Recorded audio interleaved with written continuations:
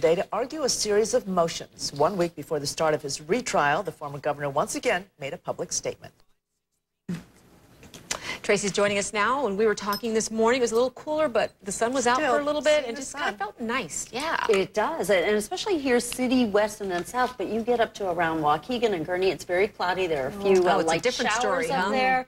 Yes, definitely a different story the farther north you go. And up into southern Wisconsin, there is rain and a lot of cloud pressure that is going to be coming toward Chicago tomorrow. Very strong east-northeast winds coming along and around that area of low pressure. We may see wind gusts tomorrow, 40, 45 miles per hour. And this is also going to result in some high waves along Lake Michigan for tomorrow. It's windy out there today, too, but not 45 mile per hour windy. Notice the future radar, and this is bringing us rain tomorrow afternoon. I think tomorrow morning's rush hour, we are dry, but tomorrow afternoon and evening, it's looking like heavy rain, maybe even some thunderstorms will be around the area. Saturday, we kind of lose the element of heavy rain potential, and it looks like it's just going to be kind of showery here on Saturday. Now, our high at O'Hare today should make it to 55. The average is 57, and our low this morning at O'Hare was 41. Not much of a recovery yet because it has been very cloudy all morning long at O'Hare. It's 44 degrees there right now. We have a northeast wind at about 20 miles per hour, and that's still giving us a bit of a wind chill of 36 degrees. Currently at the lakefront, 45. Gurnee, what a miserable morning it has looked like up there.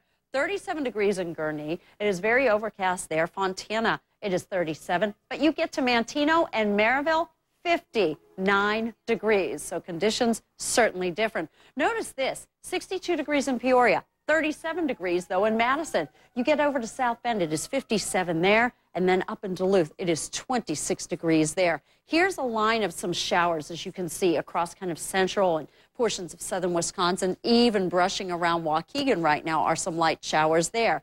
We do have a cold front that is kind of draped across the Chicago area, so kind of dividing line between that much colder air up around Waukegan and into Lake Geneva, and then much warmer down toward Kankakee and Manteno, and that's the way we're going to play the day today. Again, tomorrow morning's rush hour is dry, but here comes this system for tomorrow afternoon and evening that brings us. We often hear about the negative health effects associated with soda. Now, 160 Blue, located in the West Loop, has launched a healthier, all-natural version. Now, they're made with seasonal fruit, fresh herbs, pure cane sugar, sweet vanilla beans. Chef Mike's sad about